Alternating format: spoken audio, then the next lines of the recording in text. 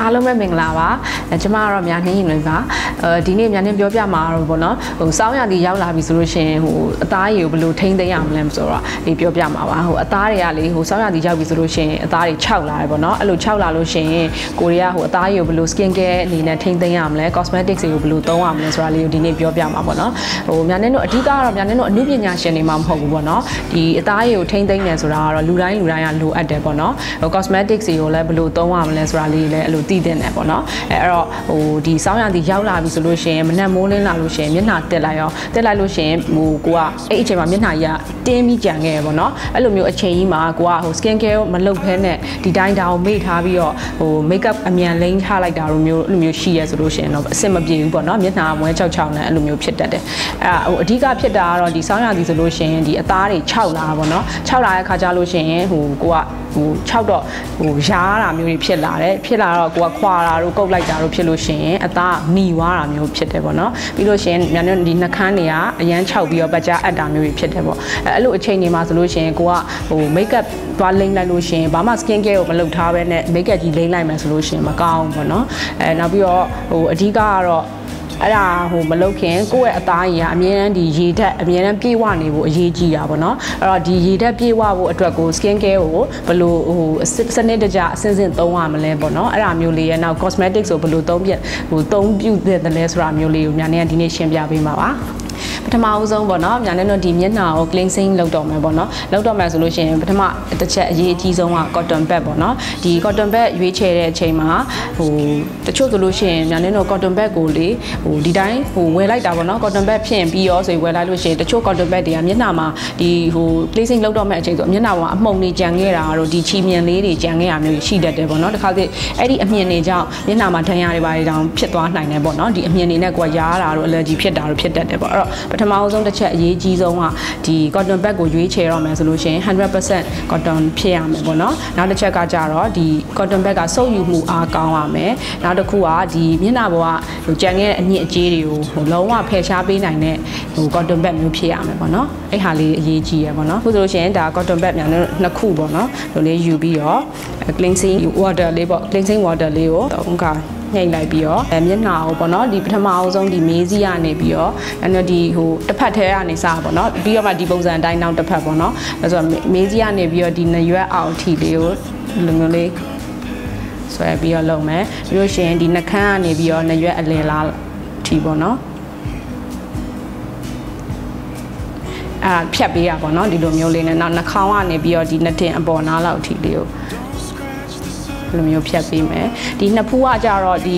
ဟိုတစ်ဖက်ထဲကနေပုံစံမျိုးပဲသွားမယ်ပေါ့နော်ဟိုတစ်ဖက်တော့လိုက်ဒီလိုမျိုးတော့မဟုတ်ဘူးဒီဘက်ကနေစမယ်ဆိုလို့ရှိရင်ဒီလိုမျိုးကာကြီးပုံစံနဲ့ဒီလိုမျိုးဖြတ်ပေးလို့ရတယ်နောက်ပြီးတော့ကာကြီးပုံစံမဟုတ်လို့ရှိရင်လည်းဒီရပ်ပလက်ပေါ့နော်အဲ့လိုပုံစံမျိုးလေးသွားလဲရတယ်ပေါ့နော်အဲ့လိုပုံစံမျိုးလေးနဲ့ဖြတ်ပေးမယ်ဟိုဒီနှာခေါင်းကတော့ကိုအဆင်ပြေသလိုလှုပ်သွားမယ်ပေါ့နော်ဒီလိုအသားရည်တွေကဒီလိုမျိုးဆွဲတင်ရကြတော့လဲဒီလိုမျိုးပို့ပြီးတော့တင်းတင်းရင်းဖြစ်သွားအောင်ပေါ့နော်အဲ့လိုမျိုးလေးစပြီးတော့ cleansing လုပ်ရမှာပေါ့ဒီလိုပုံစံလေးအတိုင်းပဲဖြတ်သွားအောင်ပါပေါ့နော်အဲ့မျိုးလေးလုပ်ရမှာပါအဲ့ဆိုလို့ရှိရင်ညာနေတော့အခုဆိုလို့ရှိရင်ဟို cleansing လုပ်ပြီးသွားပြီပေါ့နော်ပထမအဆင့်အခုဆိုလို့ရှိရင်နောက်တစ်ခေါက်ကကြတော့ဒီရေဓာတ်ပြန်ဖြည့်ဖို့အတွက်ကိုတိုနာလေးလိမ့်မယ်ပေါ့နော်အဲ့ခါကြလို့ရှိရင်တိုနာကိုကြတော့ညာနေရွှဲနိုင်သမျှရွှဲသုံးလို့ရတယ်တိုနာကိုရွှဲလေးသုံးမယ်ဟိုထည့်ပြီးလို့ရှိရင်မြန်နေတော့ခုနပြခဲ့သလိုပုံစံမျိုးအတိုင်းပဲပေါ့နော်ဒီအောက်ကနေစပြီးတော့ဟိုဖြတ်တဲ့ပုံစံမျိုးပဲဒီလိုမျိုးလေးကိုပြန်ပြီးတော့လှုပ်သွားပေးမယ်အဲ့နဲ့တော့တိုနာလိမ့်ပြီးသွားပြီပေါ့နော်အားလုံးလိမ့်ပြီးသွားလို့ရှိရင်ကိုလက်ကလေးနဲ့ပဲဒီလိုမျိုးလေးပြန်လှုပ်ပေးပါအဲဆိုလို့ရှိရင်မြန်နေတော့အခုတိုနာလိမ့်ပြီးသွားပြီပေါ့နော်လိမ့်ပြီးသွားတော့ဒီရေဓာတ်တွေပြန်ပြီးတော့ဟိုမထွက်သွားဖို့အတွက်ကိုအပေါ်ကနေဒီအလွှာပါးလေးနဲ့ cover လုပ်ထားတဲ့သဘောမျိုးနဲ့ serum လေးကိုသုံးမယ်ပေါ့နော်serum သုံးလို့ရှိရင်ဒီဟိုပေါ့ဒီလက်သန်းခွန်ပေါ့နော်ဒီလက်သေးအခွန်လေးပမာဏလောက်ကလေးကိုထည့်မယ်ထည့်ပြီးလို့ရှိရင်လက်လေးနဲ့ဒီလိုမျိုးပေါ့နော်ခြေပေးပါဟိုသူက serum ရဲ့သဘောတရားကသူကအထဲမှာအစီလေးတွေပါတော့လေဒီအစီလေးတွေပြန့်သွားပြီးတော့ဟိုကြေသွားအောင်လို့ခြေပေးမယ်ပေါ့နော်အဲ့ဒါပြီးလို့ရှိရင်ဒီလက်လေးနဲ့ပဲမျက်နှာဒီနေရာလေးစိတ်ကြိုက်လိမ့်လို့ရရပေါ့နော်အဲ့ဟာလေးနဲ့လိုက်လိမ့်ပြီးသွားလို့ရှိရင်မြန်ဒီလက်နှစ်ဖက်ပေါ့နော်ပွတ်လိုက်ပြီးတော့အပူထွက်သွားအောင်လို့အပူသွားအောင်ပွတ်လိုက်မယ်ပွတ်သွားပြီးလို့ရှိရင်ဒီမျက်နှာလေးကိုဒီလိုမျိုးလေးလိုက်ပြီးတော့ကတ်ပေးမယ်ပေါ့နော် ပြ လိုမျိုးလေးကပ်ပဲသူကကပ်ပေးရခြင်းအကြောင်းရင်းပေါ့နော်ခုနကသူကအစီရန်ကအစီလေးတွေပါတော့လေဒီလိုလိမ့်လိုက်တယ်ဆိုလို့ရှိရင်မျက်နှာပေါ်မှာလိုအပြန့်သွားခြင်းမှလည်းပြန်သွားမယ်ပေါ့နော်အဲ့တော့ဒ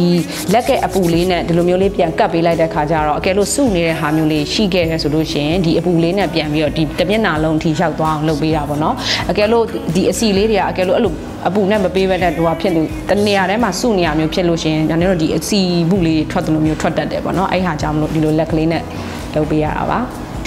ါအခုဆိုလို့ရှိရင်မြန်နေ serum လေးလိမ့်ပြီးပေါ့နော်ဒီ serum လိမ့်ပြီးွားလို့ရှိရင်တော့ဒါပုံမှန်ကွက်ကိုဒီထားသွားထားလာပုံစံမျိုးလေးဆိုရင်တော့ဒီအဆင့်ထိပြီးပြီပေါ့အကယ်လို့မှကိုကအဲ့လိုမျိုးလေတွေအရန်လေအေးတွေတိုက်တဲ့နေရာအဲ့လိုပုံစံမျိုးရှိတဲ့နေရာမျိုးတွေသွားပြီဆိုလို့ရှိရင်တော့ဒီဟာနဲ့မလုံလောက်သေးဘူးပေါ့နော် moisturizing cream လေးကိုထပ်ပြီးတော့လိမ့်ပြီးရဆိုလို့ရှိရင်တော့ပိုအဆင်ပြေပါတယ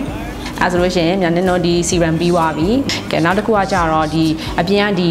ဟိုနေရောင်တန်နေပေါ့နော် UV rays တွေခံနိုင်မှုအတွက်ကို sunscreen လေးကိုလိမ့်မယ်ပေါ့နော်ဒီဟို UV rays ဆိုပြောတာနဲ့လူတွေကပေါ့နော်ဒီနေရောင်တစ်ခုတည်းလိုပဲထင်တယ်အမှန်တော့ရာသီဥတုမရွေးပေါ့နော်ဒီ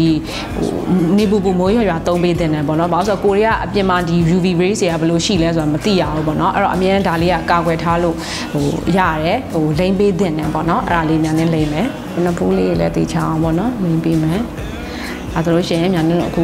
UV cream လေးကိုလိမ့်ပြီးသွားပြီအားလုံးတစ်ခုလိမ့်ပြီးတိုင်းပေါ့နော်ဒီလက်လေးနဲ့ပြန်ပြီးလုပ်ပေးလို့ရတယ်ဒါအခုဆိုလို့ရှိရင်မြန်နေတို့ဒီစောင်းရံဒီမှာပေါ့နော် skin care ကိုဘယ်လိုအသုံးပြုရမလဲဆိုတာလေးကိုမြန်နေပြောပြီးသွားပြီဒီနေ့ကကြတော့မြန်နေသွားစရာလေးတစ်ခုလည်းရှိရဲဆိုတော့ဒီစောင်းရံဒီမှာအသားတွေပကြားအပ်နေလို့ရှိရင်ဘယ်လို skin care အသုံးပြုရမလဲဆိုတာကိုရှင်းပြရင်းနဲ့တခါတည်းမြန်နေဘယ်လို makeup လိမ့်ရမလဲဆိုတာပါပြောပြပေးမှာပါပထမဆုံး makeup လိမ့်တော့မယ်ပေါ့နော်ဒီအခု skin care တွေအသုံးပြုပြီး makeup လိမ့်တော့မယ်ဆိုရင်အရင်ဦးဆုံး makeup မလိမ့်ခင်မှာ makeup base ပေါ့နော်အဲ့ဟာလေးကိုအရင်နေ့အသုံးပြုပေးမယ်အဲ့ဒီ makeup base ကကြတော့အသားတွေကိုစိတ်ဝင်စားတဲ့အတွက်ကြောင့်မလို့ပေါ့နော်သူကဟိုလိမ့်လို့လိမ့်ထားမှမသိဘူးပေါ့ဟိုပေါ့ပပလေးဖြစ်နေစေတယ်နောက်ပြီးတော့ဒီ makeup တွေလိမ့်လိုက်လို့ရှိရင်လည်းဟိုအလွယ်တကူပေါ့နော်အစီပြန်တာတို့ဟိုကွက်ကြားအပ်သွားတာမျိုးတို့ဒီ makeup တွေဟိုအသားပေါ်မှာဟိုတနေ့ကုန်ကြာရှည်မခံမဲနဲ့ကွက်လာတာအရေးချောင်းကြီးတွေအဲ့လိုထင်လာတာရီလိုက်အဲ့လိုမျိုးထင်တာမဖြစ်စေဘူးပေါ့နော်ဒီ base တို့ဒီ tinted moisturizer ကိုလိမ့်ထားမယ် makeup အောက်မှာပေါ့နော်အဲ့လိုလိမ့်ထားလို့ရှိရင်ဒီဟာတွေကိုအလွယ်တကူမဖြစ်စေဘူးကြာရှည်ခံစေရပေါ့နော်အဲ့တော့အရင်ဦးဆုံးမြန်နေတော့ဒီ makeup base လေးကိုအရင်လိမ့်ပေးမယ်ဥဆိုလို့ရှိရင်မြန်နေတော့ makeup base လေးကိုသုံးမယ်ပေါ့နော်ဒီဟာကိုထည့်လို့ရှိရင်အကယ်လို့ဟိုများသွားလို့ရှိရင်လည်းအရေးမကြီးဘူးပေါ့နော်ဟိုလိမ့်လို့ရတယ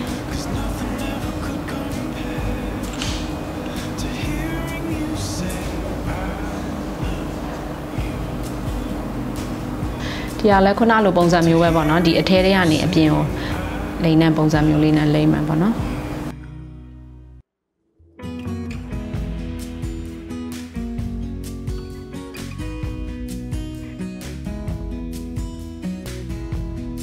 အခုဆိုလို့ရှိရင်မြန်နေတော့ဒီ makeup base လိမ့်ပြီးသွားပြီပေါ့နော်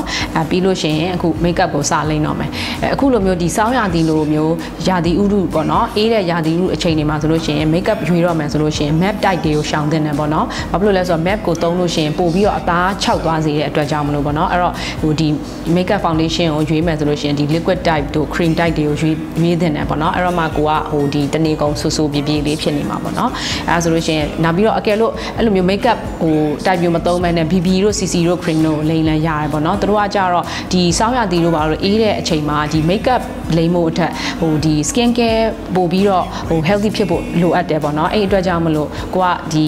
ီဟို makeup ထက်ဒီ healthy ဖြစ်နေဖို့အတွက်ကို skin care လေးကပိုအရေးကြီးတယ်အဲ့ခါကျတော့ဒီ skin care အပါတခါတည်းအပြီးပါသွားတယ်ဒီ BB တို့ CC တို့ cream လေးကိုလိမ့်ပေးလို့လည်းရတယ်ပေါ့နော်အခုဆိုလို့ရှိရင်များနေရွေးချယ်ထားတာတော့ BB cream လေးကိုရွေးလိုက်မယ်ပေါ့နော်ပထမဆုံးဒီဟာလေးကိုထည့်ပြီးသွားလို့ရှင်ကိုလက်ကလေးနဲ့ပဲနေရာလေးချပြီးတော့မှနောက်ဆုံးဟိုပြန်သေချာပြန်ညှိတော့မှဒီ sponge လေးကိုသုံးပြမယ်ပေါ့နော်အခုဆိုလို့ရှင်ဒါများနဲ့လိမ့်တော့မယ်ဆိုတော့ဒီလက်လေးနဲ့ပဲ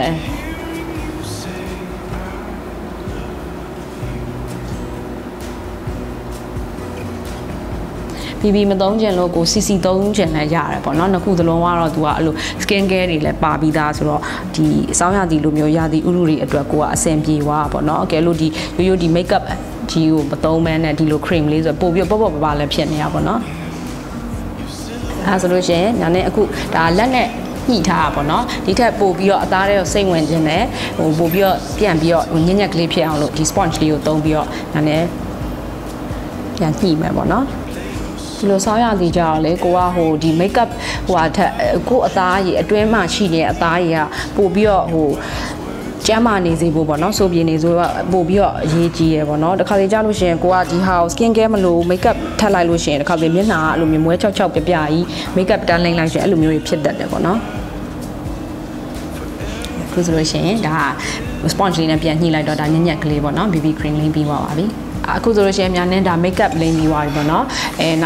နောက်ဒီ color cosmetics တွေသုံးမယ်ပေါ့ဒီဆောင်းလေးရောက်လို့ရှင်ပေါ့နော်လူတွေကဒီအပြင်ကလေတွေကလည်းအေးနေရဆိုတော့ကိုကထင်လိုက်တာဟိုဒီကိုပြင်ထားတဲ့ဒီ eye shadow တို့ဒီနှာခမ်းညီတို့ဒီ makeup တွေကမပြတ်ဘူးလို့ထင်ရတယ်ပေါ့နော်တကယ်ကဒီအသားရည်တချို့လေအကျန်းကြီးတွေတိုက်လိုက်လို့ရှင်ဒီဟာတွေကပြတ်သွားနိုင်တယ်ပေါ့နော်အဲ့တော့အဲ့ရအတွက်နဲ့ဒီလိုပြတ်သွားတယ်ဆိုတော့ဟိုကိုကရွေးချယ်ရမှာဒီ eye shadow တို့ဘာလို့သုံးလို့ရှင်ဒီ powder type ထက်ဒီ liquid type လေးတွေပေါ့နော်ဒီလိုဟာမျိုးလေးတွေအသုံးပြုပေးဖို့လိုအပ်တယ်ပေါ့နော်ဒီအကြောင်းလေးဆိုလို့ရှင်ဟိုထားသွားထားလာပုံစံမျိုးလေးတွေလည်းလိုက်တယ်နောက်အကယ်လို့ပွဲတွေပါတက်မယ်ဆိုလို့ရှိရင်လည်းဒီဆောင်းတဲ့အကြောင်းလေးနဲ့ကို့အသားရည်နဲ့လည်းလိုက်ဖက်တယ်ပေါ့နော်အဲ့ဒါဆိုလို့ရှိရင်များနဲ့ဒီအကြောင်းလေးကိုအရင်လုပ်မယ်ပေါ့နော်ဒီ eye shadow လေးကြတော့သူ liquid type ဖြစ်တဲ့အတွက်ကြောင့်မလို့လက်ထက်မှာဒီလိုမျိုးလေးတစ်ချက်လုပ်လိုက်မယ်ပြီးလို့ရှိရင်ဒီ eye shadow အသုံးပြုရမှာဆိုလို့ရှိရင်အားသိမ့်မများတဲ့လက်လေးပေါ့နော်ဒီလက်ကလေးသို့မဟုတ်လက်တကြွယ်လေးနဲ့ပဲဒီမျက်ခွန်လေးပေါ်မှာတို့ပေးမယ်ပေါ့နော်ဆိုလို့ရှိရင်ဒါဟိုအသားရောင်လို့ရွှေရောင်လို့မျိုးပေါ့နော်သူကအလက်ကလေးလည်းပါတော့ဒီမျိုးလေးအောက်ခံလေးကိုအခုလိန်ထားပြီးသွားပြီပေါ့နော်နောက်တစ်ခုကကြတော့ဒါလေးကတော့ဟိုပန်းရောင်လို့မျိုးပန်းရောင်ဆန်ဆန်မျိုးလေးပေါ့နော် new color ဟိုမှာပန်းရောင်လေးဖောက်ထားတဲ့ဟာမျိုးလေးပေါ့ဒါကတော့ဒါကိုအပြင်နေပါသွားမယ်ဆိုတော့ဒီထက်ပိုပြီးတော့လှအောင်လို့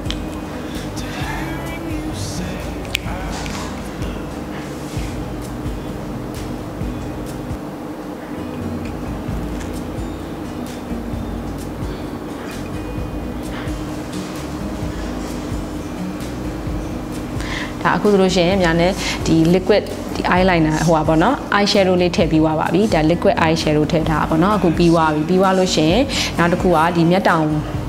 ထည့်မယ်ပေါ့နော် mascara ထည့်မယ်အခုများနဲ့ရွေးထားတာတော့များနဲ့ကတော့အမဲပဲသုံးနေကြဆိုတော့ဒီအမဲလေးကိုသုံးပြုမယ်ဒါလေးကတော့ဟိုကော့လေးဖြစ်သွားတာပေါ့နော်မျက်တောင်ကောတဲ့ဟာလည်းမလိုတော့ဘူးသူကကော့ပြီးသားလေးပါတဲ့ခါကျတော့လို့ရှိရင်မျက်လုံးလေးကသူလေးမျက်တောင်လေးကကော့လေးနဲ့ထင်းထင်းလေးဖြုတ်သွားပါတော့ဒါဆိုလို့ရှိရင်များနဲ့အခုဒါ mascara ပြီးသွားပြီပေါ့နော် mascara ပြီးသွားပြီဆိုလို့ရှိရင်မျက်ခုံးကြံတယ်ပေါ့နော်မျက်ခုံးကတော့ဒီ natural လေးဖြစ်အောင်လို့များနဲ့ဟိုမဆွဲတော့ပဲနဲ့ဒီ eyebrow ဒီ mascara ဟိုချစ်တဲ့ဟာမျိုးလေးနဲ့ပဲအသုံးပြုလိုက်မှာပေါ့နော်ဒီဟာကတော့ဒီအညိုလေးပေါ့နော်ဒီဟာဆိုလို့ရှိရင်သူ့ဟာနဲ့သူလေးအမွှေးလေးတွေသူ့ဟာနဲ့သူဖြစ်ပြီးတော့ဟိုတဘာဝဆန်ဆန်လေးပေါ့နော်ဟိုငကိုရှိရဲ့အလားလေးပို့ပြီးတော့ပေါ်သွားတယ်အဲ့လိုပုံစံမျိုးလေးပဲပေါ့နော်ဒါဆိုလို့ရှိရင်မျက်တောင်လည်းပြီးသွားပြီမျက်လုံးလည်းချဲပြီးသွားပြီမျက်ခုံးလည်းပြီးသွားပြီပေါ့နော်နောက်တစ်ခုက eyeliner ထည့်မယ်ပေါ့နော်အဲ့ဒါဆိုလို့ရှိရင်ဒီကလည်း waterproof လေးပဲပေါ့နော် eyeliner pencil လေးနဲ့ထည့်မယ်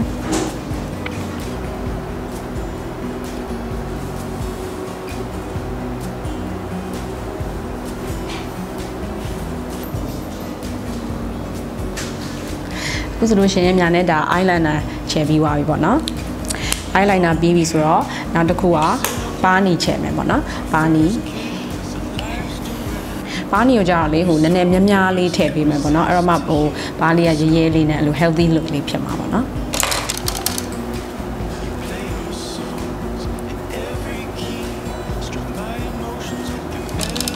ပါနီအယောင်ကလည်းကိုကြိုက်တဲ့အယောင်မျိုးပေါ့နော်ကိုအသားရည်နဲ့လိုက်ဖက်မဲ့အယောင်မျိုးလေးကိုရွေးချယ်ပြီးတော့အသုံးပြုလို့ရတယ်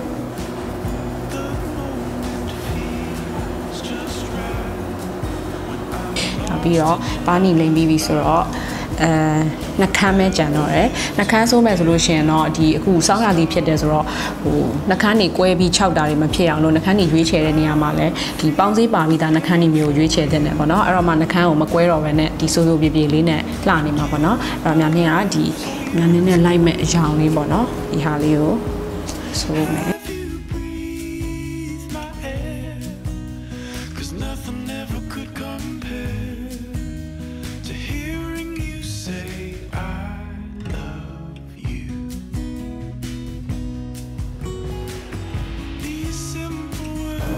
ဒ ဒါအခုဆိုလို့ရှိရင်ဒါများနဲ့လိုက်မဲ့အကြောင်းအသားရောင်လေးပေါ့နော်အဲ့တော့ဒီအသားရောင်ကြီးပဲဆိုလို့ရှိရင်အရန်ဖြော့နေမှာဆိုလို့များနေကနောက်ဒီအတွင်းလေးတွေကိုပဲနည်းနည်းရဲတဲ့ဟာမျိုးလေးကိုဆက်ပြီးတော့ဆိုးလိုက်မှာပေါ့နော်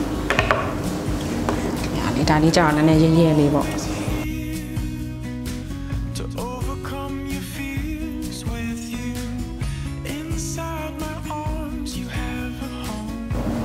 ဒါဆိုလို့ရှိရင်သူကသူလေး natural ဆန်းဆန်းမျိုးလေးပဲဖြစ်နေမှာပေါ့နော်ဒါဆိုလို့ရှိရင်ညာနဲ့နှာခမ်းတွေလည်းဆိုးပြီးပါပြီအားလုံးပြီးပြီပေါ့နော်ကဲအဲ့ဆိုများနဲ့နှာခမ်းလဲဆိုပြီးသွားပြီနောက်ဆုံးအဆင့်ပေါ့နော်နောက်ဆုံးအနေနဲ့ကျန်တာကတော့ setting powder လေးလိမ့်မယ်ပေါ့နော်ဒီဟာကတော့ဘာဖြစ်လို့လိမ့်ရလဲဆိုတော့ပေါ့နော်ဒီ setting powder လေးကသူကအကြောင်လည်းမရှိဘူးဒီအဓိကကတော့စောင်းနှင်းရောက်ပြီဆိုလို့ရှိရင်အနှွေးတွေဝေးရတယ်ပေါ့နော်ဝေးလို့ရှိရင်ကိုက make up တွေဒီတိုင်းလိမ့်ထားတယ် setting powder လည်းမသုံးထားအောင်ဆိုလို့ရှိရင်အင်ကြီးချွတ်လိုက်ရင်ဒီ color တွေထောက်နေမှာဟို make up တွေပေးသွားတာမျိုးဖြစ်နိုင်တယ်ပေါ့နော်ဟိုစောင်းနှင်းမှာကိုအနှွေးတွေကြောက်လဲထူတဲ့အတွက်ကြောင့်မလို့ကိုကအမြဲတမ်းလည်းမလျှော်နိုင်ဘူးအဲ့တော့ဒါမျိုးတွေမဖြစ်အောင်လို့ဒီ setting powder လေးကိုသုံးလိုက်တာပေါ့နော်သုံးလိုက်တဲ့ခါကျတော့ဒီ make up တွေကမပြတ်တော့ဘူးပေါ့နော်အလွယ်တကူမပြတ်တော့အင်ကြီးတွေပိုင်းမှာလည်းအစွန်းထက်နေမရှိတော့ဘူးပေါ့နော်ပြီးသွားလို့ရှိရင်သူကဟိုအယောင်လည်းမပါဘူးဒီတိုင်းဟိုအကြည်သဘောမျိုးပေါ့နော်အဲ့လိုမျိုးလေးဖြစ်နေတဲ့အတွက်ကြောင့်မလို့ဟိုဒီအတွင်းမှာပြင်ထားတဲ့ဒီ makeup လည်းဘာမှမပြတ်သွားစေဘူးပေါ့နော်အဲ့တော့ဒီဟာလေးကိုဒီလိုမျိုးလေးတင်မယ်တင်ပြီးလို့ရှိရင်ဆက်ဝိုင်းပုံစံလေးပဲလိမ့်ပေးသွားမယ်ပေါ့နော်ကဲလို့သူ့ထဲမှာပါလာတဲ့ဒီဟို makeup လေးနဲ့ powder puff လေးနဲ့ရိုက်လဲရတယ်နောက်ဒီ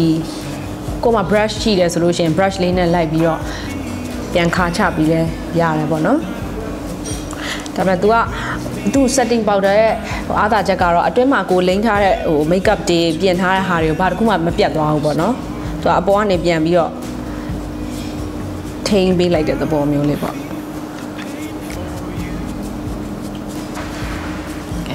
ဒါဆိုလို့ရှိရင်အားလုံးများနေ setting powder လည်းလိမ့်ပြီးသွားပြီပေါ့နော်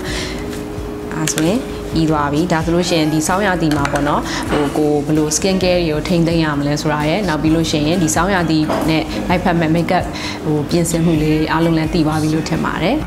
အခုဆိုလို့ရှိရင်ဟိုနီလန်းမသိခင်တော့ကတော့ဒီအသားရည်မွဲ66ကြီးမှာ makeup တွေဟိုလိမ့်တာတို့ဖြစ်ကြတယ်ပေါ့နော် skin care တွေလည်းတေချာမထိန်းသိမ်းခဲ့ကြဘူးပေါ့နော်အခုကျတော့များနေဟိုပြောပြလိုက်တော့ဒီဆောင်းရာသီမှာ skin care တွေလည်းဘယ်လိုထိန်းသိမ်းရမလဲဆိုတာလည်းသိသွားပြီ makeup ဘယ်လိုပြင်ဆင်ရမလဲဆိုတာလည်းသိသွားပြီပေါ့နော်အဲဆိုလို့ရှိရင်ဆွဲတော်စိမ်းပရိသတ်ကြီးလည်းဟိုအသားရည်ဆူဆူပြပြလေးနဲ့လှနိုင်ကြပြီပေါ့ဒီနေ့ကြည့်ရှုပေးတဲ့ပရိသတ်ကြီးလည်းအားလုံးပဲကျေးဇူးတင်ပါတယ်ရှင်တတား